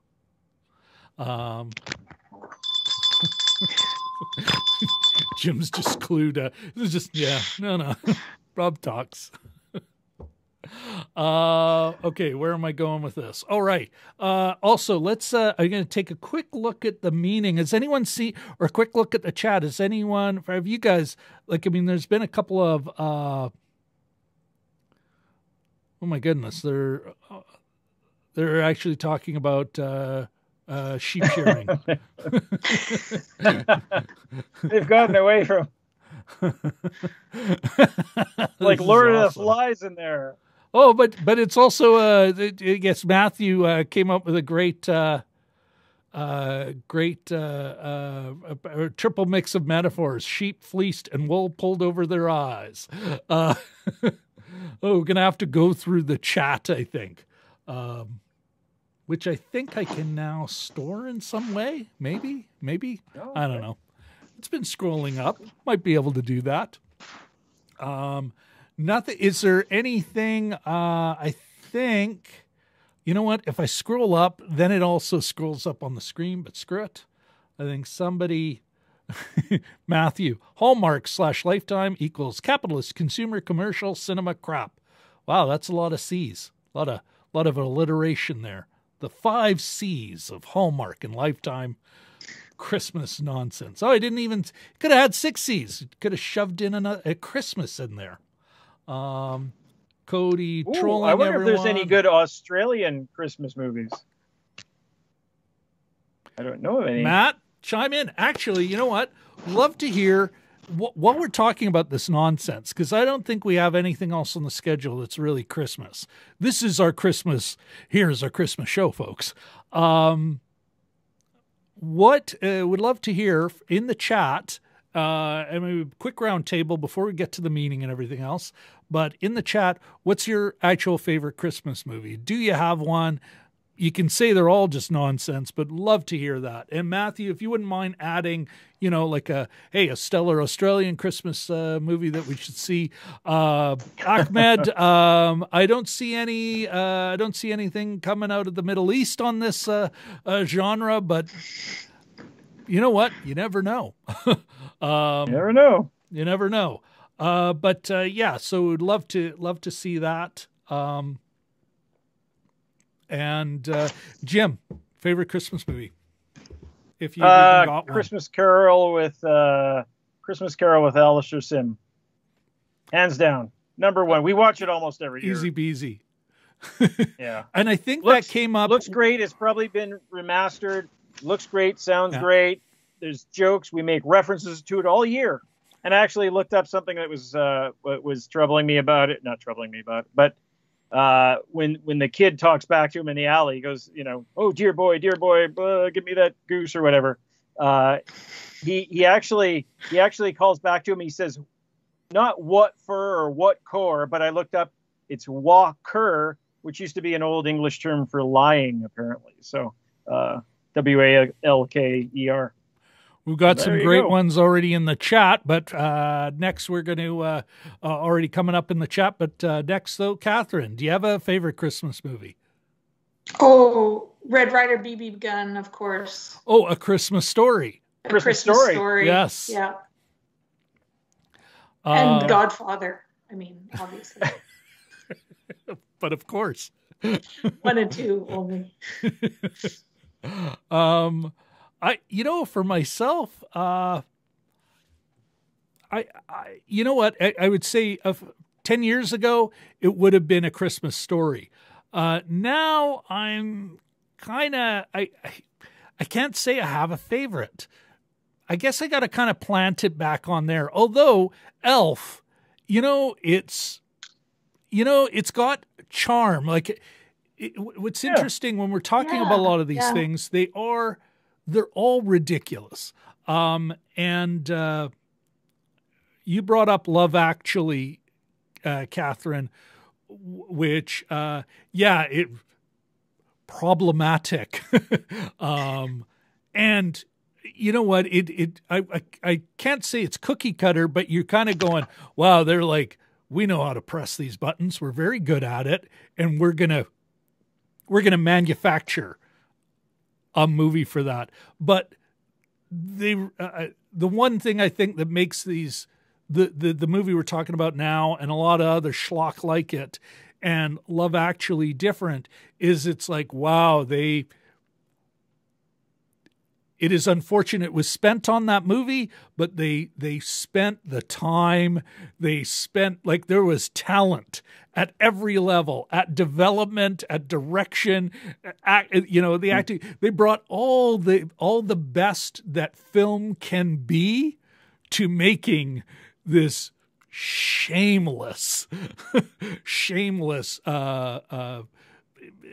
heart, emotional heart. Do you know what I'm trying to say? I'm not articulating this well. Does that make sense to you, Catherine? Do you know what I mean? Like, Love Actually would be something we'd just laugh about. Nah, what a piece of crap. But it was made too well. Yeah. But these people, and lots of people really like it. Yeah. Well, because I think the creators, the filmmakers, really know what they're doing. They're like, just a studio can generate something. I was watching Shang-Chi the other day, and it's like, wow, this is Hollywood at its craft best. Like, throughout the whole chain, it is well acted, well crafted. You know what? The story is stupid solid. But at no time am I going to go, this is truly one of, Ms. Jenkins and her film greatness. It's not film greatness. Love Actually isn't film greatness. You're seeing the best manufacturing that can come out of Hollywood. And I think the part of the problem with this film, it's the lowest manufacturing. It's like really kind of, nobody cares. Nobody cares to quality. Okay. So I think we've got all three of our favorites. Let's dig into the chat we have, okay. All right. This is, notwithstanding, we'll come back to Matt's comments, but Katie Fowler rolling in with Die Hard as a Christmas movie. And we've already had that conversation. We have established it canonically as a Christmas flick. Brooke, no arguments. Catherine, what do you think? Do you think Die Hard's a Christmas flick? Oh yeah, I would go with Christmas. Yeah. Ahmed is coming in with Nightmare Before Christmas. Nice. Okay, Matt. Matt says he doesn't know of an Australian Christmas film, but he knows an Australian Christmas song. Jingle bells, jingle all the way. Christmas in Australia on a scorching summer's day. Hey, good one. Jingle bells, Christmas time is Butte. Oh, what fun it is to ride in a rusty Holden Ute. All righty. Well, thank you. Oh, there's another one I'm going to get the last verse here. Jingle bells, Christmas time is here. Oh, what fun it is to have a Barbie and a beer. It's very, very, very, very stereotypically Australian. Thank you very much, Matt, for that. Jelly Duck mentions, and I am now reminded of my favorite. Jelly Duck mentions the Jim Carrey live action How the Grinch Stole Christmas. But I actually own the original animated 1 hour with Boris Karloff, the How the Grinch Stole Christmas. I can't believe I had to be reminded of that. Thank you very much, Jelly Duck. He's talking about the live action one. I got to say, yeah, of all the films, I could say that original pretty solid Dr. Seuss adaptation is my favorite. Yeah. Okay. Ooh. Boris Karloff, who got his start acting in Canada, in Western Canada. So including Regina and... Well, in the old Pantages system, right? Like vaudeville and... Repertory company. In the there's what they call the Great Cyclone of... the Great Regina Cyclone. He was part of the group that helped clean up after the town got hit by a tornado, not a cyclone. But anyway, yeah, I wrote an article on him about it for the Beaver, and I got a letter from his daughter, so that was kind of fun. That's good. That is okay, complimentary letter, I should say. Not we're gonna curse you. Go ahead. Life. No, it was complimentary. Okay, Catherine, before we wrap up, that's good. Although there's a couple more. Before we wrap up Christmas movies, I shout out to The Family Man. That's on Netflix now. You're right. With one of the best endings. Really nice. What is that one? The Family Man. The Family Man with Nicolas Cage. Tia Leone. Yeah. I haven't seen it. And it's just come to Netflix. Yeah. I'll put it on my list. You're right, Catherine. That is another, and a great ending. Like just an ending that, And just perfect moments, right? Yeah. Yeah. No, you're absolutely right. A movie that doesn't get the credit it deserves. Yeah. I think so. Okay. Matt is making in the chat an argument that The Terminator is a Christmas movie, and makes a bunch of, and I guess I don't think he's arguing it's a Christian allegory, but there's Christian themes, perhaps, or storytelling tropes from the New Testament. I'm not 100% sure on this. I think I want to argue with them, but we only have 20 minutes left in the show, and I think there's still stuff to go, but we've got, we may have to come back to that. Katie Fowler does, and maybe this is the way we can wrap up on this. I also like Disney's A Christmas Carol, the Mickey Mouse version, which I feel terrible I don't remember. I'm an old man. And is Mickey's no? Who? I guess he wouldn't be Scrooge. I lost my sister in childbirth. You know, I can't imagine that. Anyway.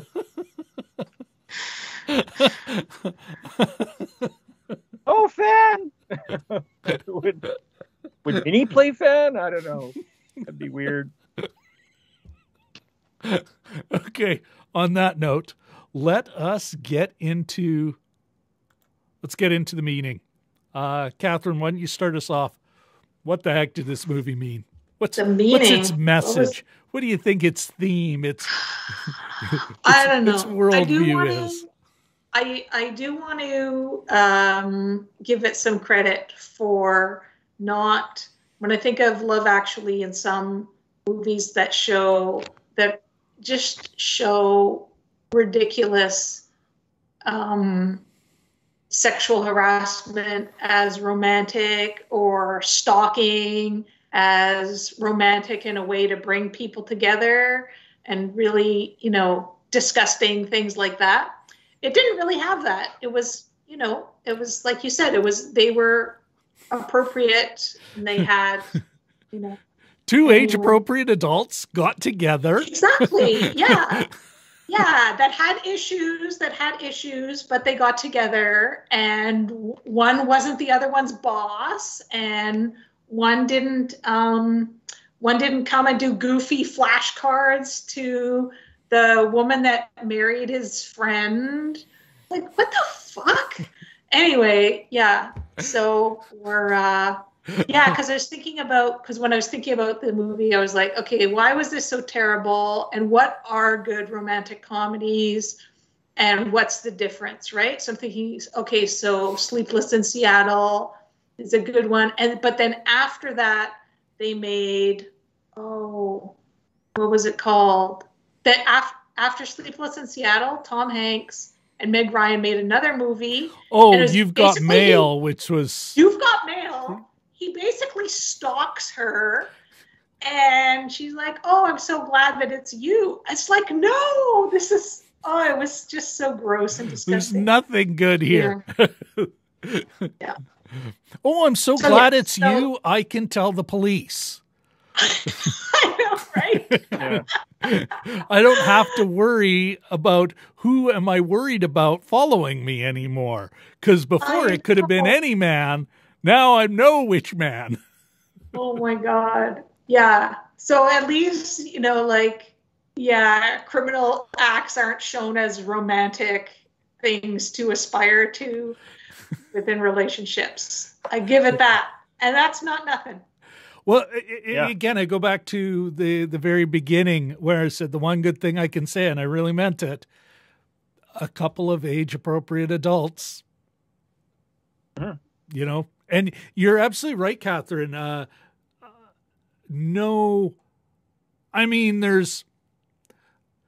They both want something out of the other, but you never feel like there's a power play. Like it's never presented that way. Yeah. Yeah. At most he's a bit of a dick and kind of petty, but you didn't feel like she was trapped in the castle. It's not Beauty and the Beast. It's exactly. I'll call the cab. Like, heck, my girlfriends will come pick me up in the microbus.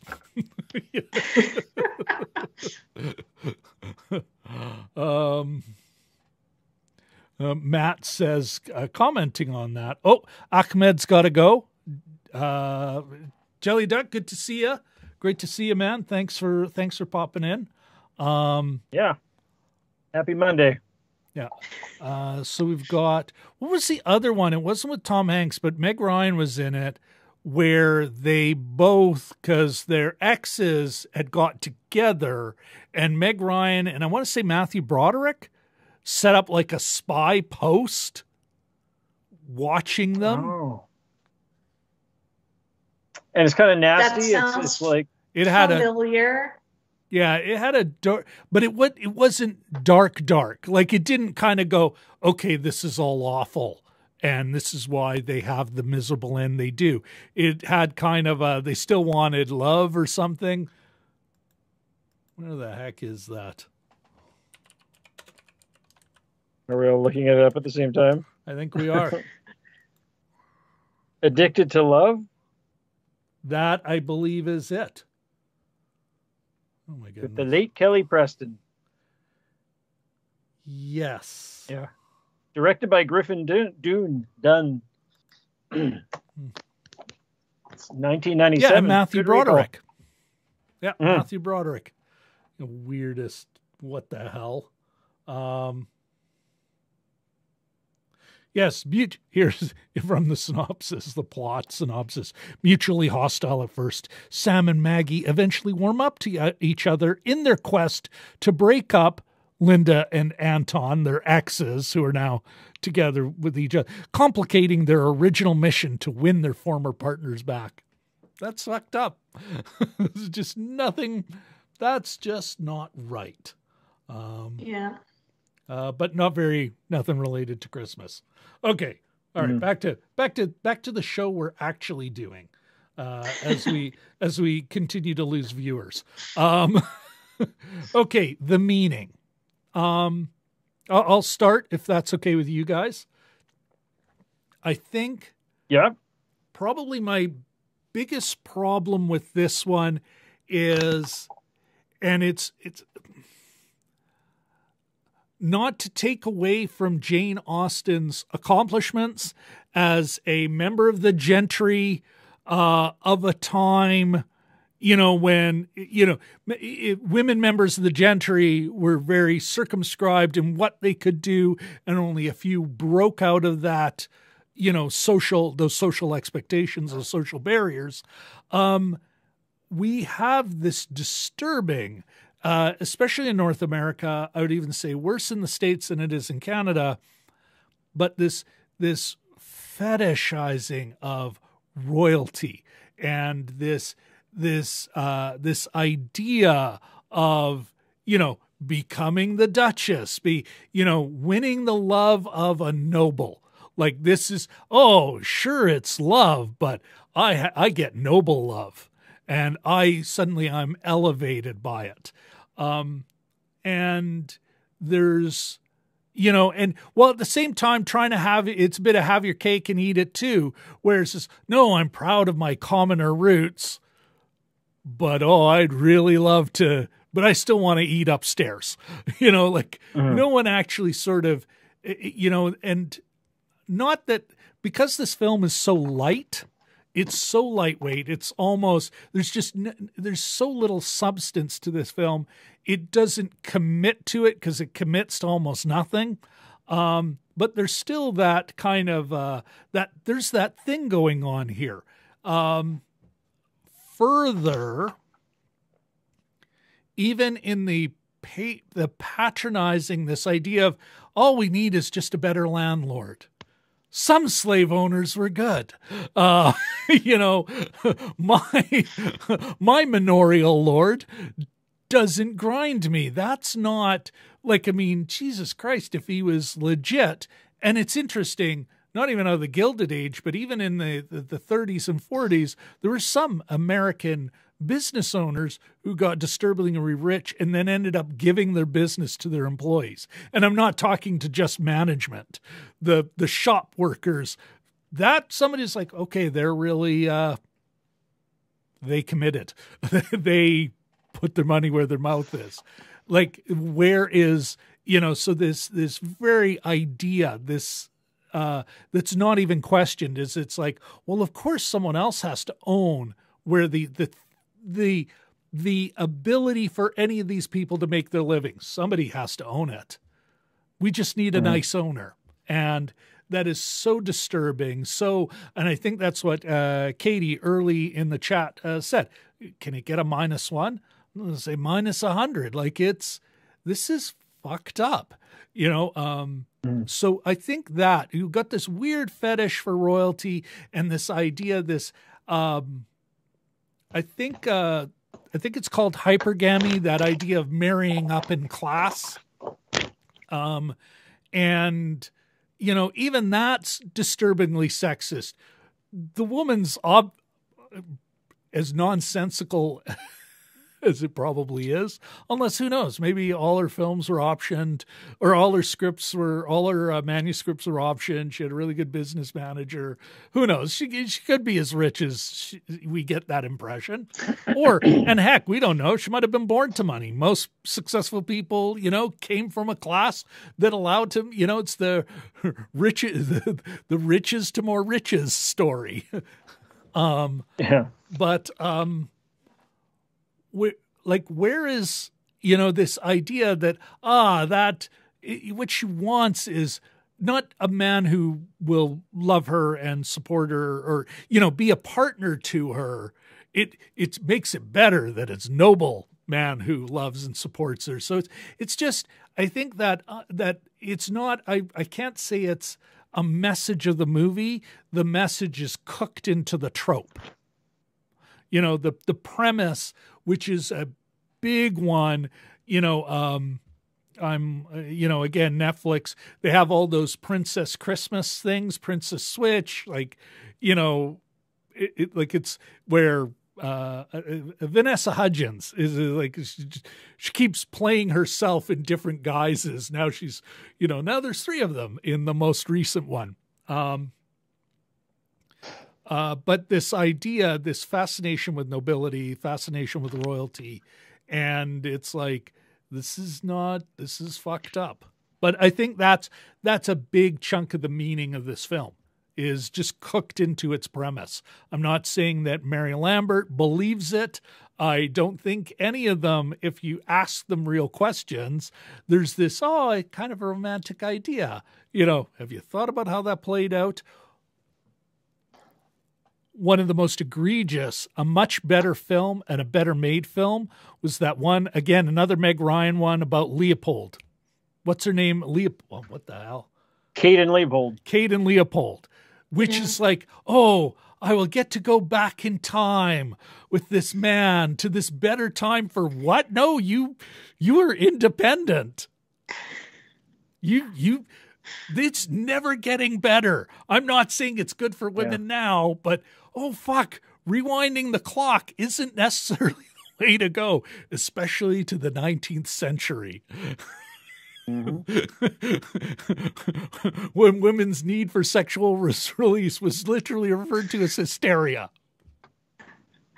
Although, mind you, I suspect a lot of women. Outlander, come on. Now, mind you, at the same time, it also gave a great moment for women's independence in that there's like, hey, we could have a machine, and then I could have this release without an idiot around, an idiot who get me pregnant around, so a little bit of good with a lot of bad. So yeah, I think that is the meaning of the film, the main philosophical point. I don't think it's saying anything about relationships really, because it doesn't say much of anything. There's just so little substance here.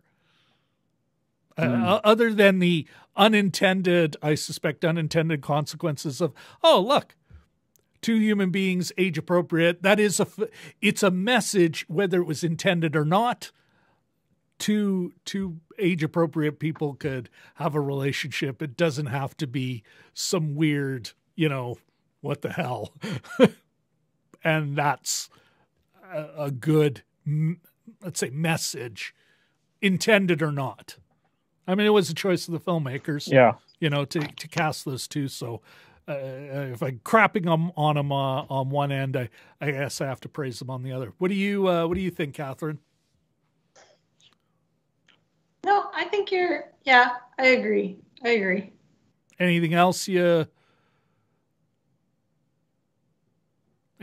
see going on here? I'm thinking about what you're talking about with comparing it to some other Christmas movies.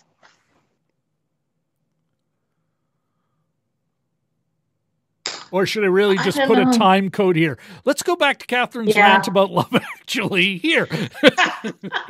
Watch that again. Well, I was thinking about, Christmas movies. I actually saw, not last year, but would have been the year before COVID. Last Christmas. No. Yeah, with the guy, the guy from Crazy Rich Asians. Oh, that's... He's got a... Yeah. Yeah. It was terrible. That was a... Did I Emilia even... Oh, I Clarke. did finish it. Emilia Clarke and what the heck was that guy's name? Is it Henry actor. Golding or something like yes. that? Yes, exactly. Yeah. That was also a terrible movie. Mm-hmm. Yes, it was. So, yeah. And I paid theater money for that. Oh. Poor Catharine. Back in the day. Back when you went to theaters on a regular basis. All right, Jim. Yeah. What do you think on this? Before I forget, I wanted to mention a good. Is it Christmas? Yeah, it's Christmas. Christmassy movie about romance is Just Friends with Ryan Reynolds and Amy Smart. I want to say, filmed a bunch of years ago. Oh, I remember that in Moose Jaw. It's hilarious. Give it another look. We watch it all the time in this house. Well, not all the time. And Anna once Faris. a year, usually. Anna Faris is in it as well. It's sort of a Britney, although it's not cool to dump on Britney anymore. But somebody who's sort of not going through a pop star, not going through a very good time. You're saying that wistfully? Yeah. Oh, and the time we used to be able to pick on poor young ladies that have been exploited for their money. But so that's just the first one that comes to mind. But it's totally funny, and it's a good romantic movie where things seem earned by the end, I think. But yeah, another aspect of this movie is just that, I mean, I don't know if we've talked so much about the Christmas aspect of it, but it's Christmas, and it's just the Christmas, the superficial side, I guess. Another missed opportunity in this. I'm sure there's Scottish Christmas carols that we might not know about. And when there's one singing scene where they all start, they're literally decking the halls and they all start singing, and it's Jingle Bells, which is, could you have, you're in a small Scottish village. There has got to be some better music choices that you could have made. But other than that, it has Christmas in the title. It's technically about Christmas, but there's really nothing really about it. I mean, it's just it's like magical thinking about Christmas, which is what a lot of the ways that we deal with Christmas is this magical thinking that it's a series of checks, like hot chocolate, check, comfy sweater, check, Christmas lights, check. With the castle so all the decked trappings, out, I was thinking none of the substance. All the trappings. Even the last scene where the daughter comes in, the morning after she's been surprised, airlifted over to Scotland by the Cary Elwes, Myles character, who's allegedly broke but can afford a last minute. Last minute in December. But she comes in with. She comes in with 2 big glasses of hot chocolate, and it's just like check after check after check after check. I'm really surprised the dog wasn't wearing a hat by the end, but and antlers. And just everything else has been so demographically engineered. It's worse than the Shania Twain song. Like, it just, like, all these sort of check marks that they go through, and it is this sort of depressing, magical thinking about Christmas. A lot of people aren't religious out there. They don't want, not that you have to, it maybe should be a bit deeper, rather than just all the trappings of it, without any of the real meaning. And, as I said, I was disappointed with the song choices too. So, I mean, it's got Christmas in the title, but it, just in a very sort of more shallow sense. You know what?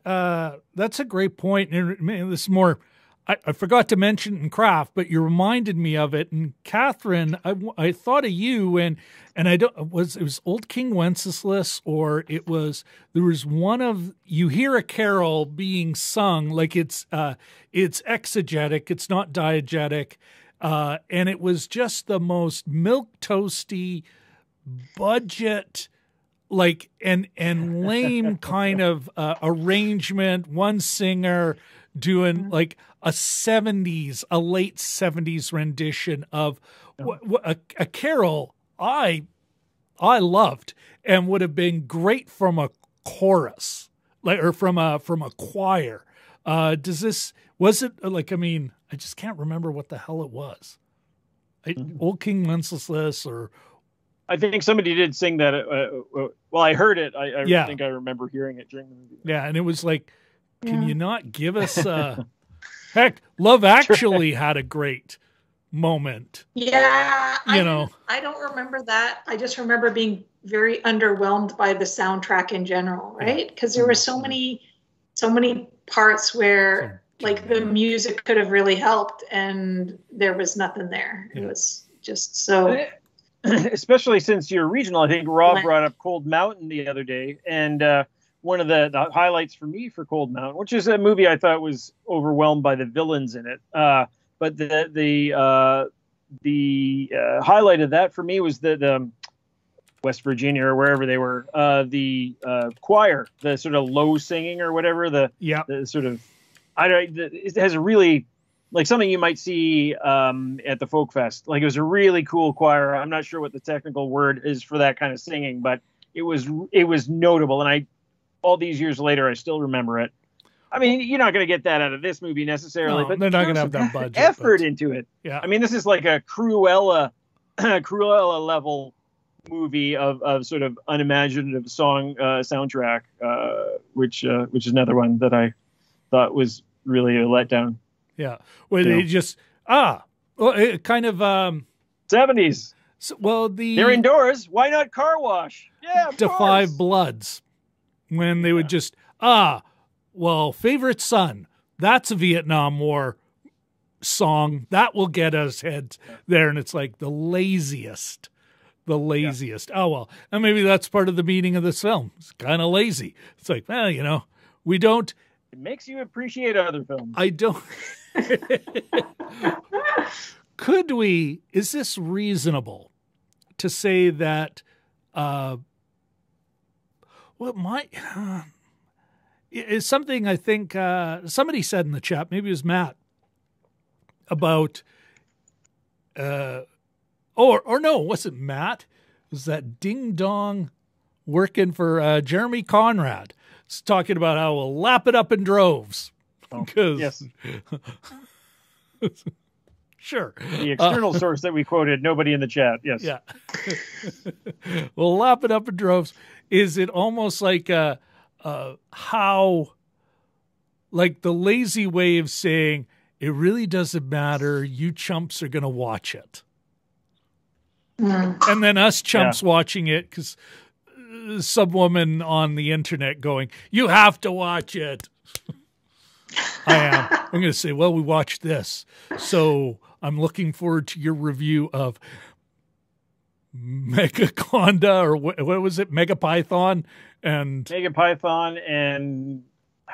something oid. Gatoroid. Gatorade. I am Gatorade, looking forward to that review because we watched this shit. But available on Prime Video. Everything's available. When you're just like, what is this streaming? Prime Video. Yeah, but you got to pay for it. Anyway. What are their other channels within the system? Shudder or something. Yeah. All right. We got anything to add on meaning? I just don't think there's enough meat on these bones, and we're all already over time. All right. Yes. Well, you know what? I think it is time then, Jim. Let's talk about. Okay. Actually, let's. I know. Well, there's a couple of things I'm missing in my whole system here, but first of all, let's talk about what's the movie, Jim. we're going to be watching next. Here, give me a minute here. Now I've got Sure. I got a next Big drawing, and I got to learn to juggle. So da, da, da, da, da, da. Yes, you do, Jim. All right. Do some there we go. fire eating or something like in my small study filled with paper. I don't think that may Oh, my be a very good goodness. idea. I gotta muff that. Just a sec, guys. Bear with me. Please. Please. I'm gonna break out some Monty Python. Proust in his first book wrote about Proust. Fa la la la. He wrote about. All right, No. Jim. Peace. Catherine's So- just smiling. When are we out of here? Exactly. It's late in Ottawa. It's late in So- our nation's Oh, capital. it is. Yeah, that's right Yeah. too. Yikes. Sorry, Catherine. Okay, Jim, what are we watching next week? We are watching the Benedict Cumberbatch new movie, The Electrical Life of Louis Wayne, Any also starring Claire Foy. also on Prime. Also, everything's on Prime. That's right, folks. This is on Prime. We'll be back here next week, even a little slicker, hopefully a little more polished in our presentation. Watching The Electrical Life of Louis Wayne at 9:30 p.m. Central Standard Time, Coordinated Universal Time -6. All right, but back to this. Let's get back to this movie. What are we watching again? All right, this nonsense. This like somebody had a tartan shotgun, just blam blam. Ooh, tartan shotgun. I'd watch that.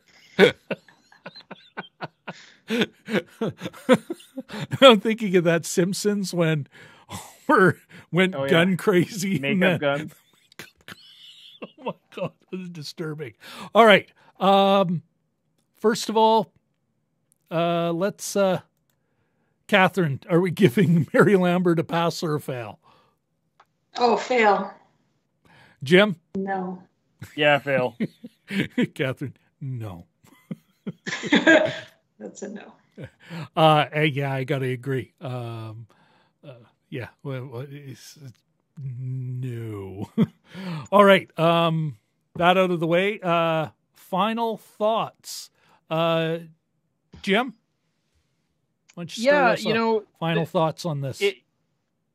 It's not a lot of times we have this sort of what's the phrase that I use is this confirmation bias that it's like, hey, that movie looks good, let's watch that, and surprise, I liked it. We tend to do that a lot, and I got a little self-conscious about it this year. Is it's just like, yeah, everything's thumbs up, but it's good for us to maybe watch a movie that a lot of critics watch everything, right? So they're gonna have movies that they don't like and that they like, and so it's not a bad exercise to watch something that you don't really dig too much. But having said that, there's tons of Christmas movies out there.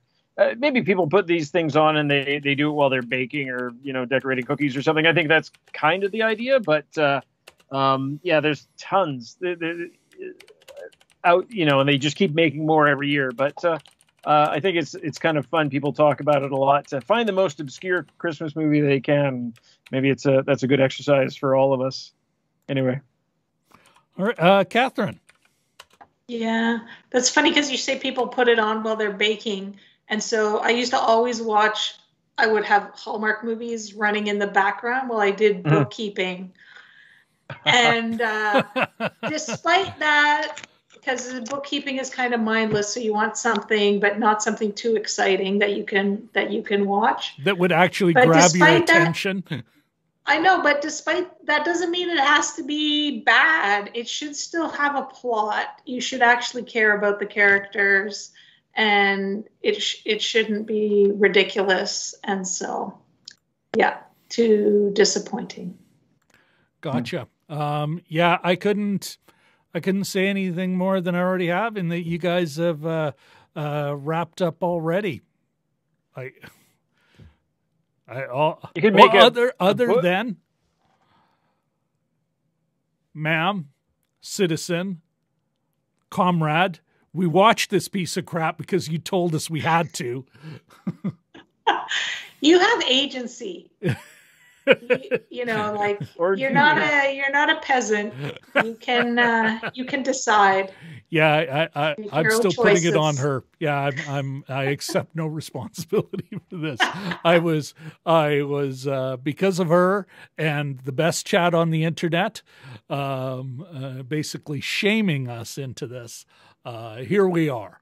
You'll have to watch it now. Smart remarks aside, you know what? I am glad we watched this movie, guys. You know what? Not just go on. Well, not just for the reason. Although, yeah. Oh God, this does not hold up. 2 days. It's still kind of offensive. Not as offensive as it could have been. See Love Actually. But it's still kind of like, really? There's some eye pokers in here. That said, you know what? Jim and I have talked about this before. One of the benefits we have as opposed to a lot of our, let's say, our colleagues like DMG, Cody, etc., folks who putting out content, trying to cover more movies, is they don't get to be as choosy as Jim and I do. We get to kind of, certainly some it's like, well, how can we not do Dune? How could we, but we do get to pick and choose and kind of go, I think we'll enjoy that. So watching this, there's no other way I would have ever said, oh, Jim, we got to put this on the schedule. I think it's good for us, good for the show.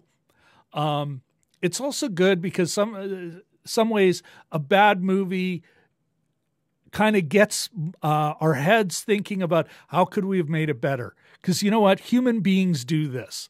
Yes, they're incredibly talented people, hardworking people who make films. I'm not trying to take away from their skills and their talents, but it's still something a human being does. And we, the three of us, our chatters, the folks who will watch this in review later or in a rerun later, it's a human being's thing. It's not something that is only for the rarefied few or academe to analyze and break down or even go, it could have been better if. And so, that's an incredibly patronizing but I am glad we watched this movie. You know what? Sometimes you need to see some shit. The next good movie I watch will be, wow, this is just so much better than that piece of crap we watched. Yeah, good point. Anyway, so there you go. On that note, everybody, again, next movie, we are back to The Electrical Life of Louis Wayne. It's already playing on Prime Video, so you can go check that out now. Once again, thank you all very, very much for coming out. We've got Matt, from Perth, our man down under, Katie Fowler, 1/3 of the Balmoral Street Research Irregulars, of course, her partner Richard L, another third of the Balmoral Street Research Irregulars, Jelly Duck, Ahmed, great seeing you.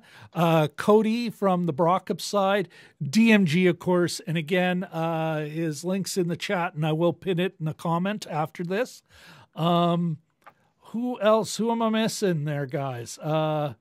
Some Jimbo guy. You mentioned. Say that again, Jim. You cut out there for a second. I think you got most of them. Yeah. I think I did. DMG. I think there were a few lurkers. And we did have a few lurkers. Fine. And thank you very much for lurking. All goes to watch time as we creep closer and closer to monetization. Because you know what? Shields. we all serve capital. All right, folks, I'll see you guys in the green room. But to everyone else, I'm